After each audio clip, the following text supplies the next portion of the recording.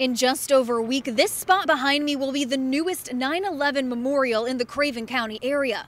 A spot for us all to honor the lives sacrificed and lost and serve as a reminder for the younger generations. Recreating the World Trade Center here in New Bern. Once complete, the memorial will include the north and south towers of the World Trade Center standing 8 feet tall, a fireman's full uniform complete with boots, jacket, and gloves that will stand 3 feet tall, as well as a pentagon-shaped sidewalk surrounding the memorial. Museum President David Finn says the fireman's helmet will be marked with the number 343, a number of significance. It was the largest event to take 343 New York City firefighters' lives and police and EMTs. Finn says it's a reminder and a teaching tool for those who don't remember. Younger people coming through the museum really don't know what happened that day, or it's kind of been slightly forgotten. I can remember those days after it. Every house in America had an American flag flying, and it meant a lot to a lot of people.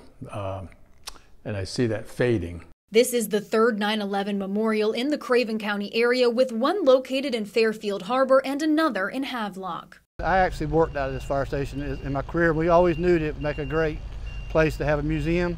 And this empty lot, we decided what a better place to have a park where we can memorialize those that have built the foundation before us and lost their lives. There's a lot of folks right here in New Bern that either had a loved one there or knew of somebody that was part of it, so it'll give them a place to come and reflect. The memorial's base has 4 sides, each with bold red statements that read September 11th, 2001, Pentagon, Never Forget, and Shanksville, Pennsylvania. Now, the official unveiling of the memorial will be held on Sunday, April 3rd in the afternoon, so the lights can be displayed.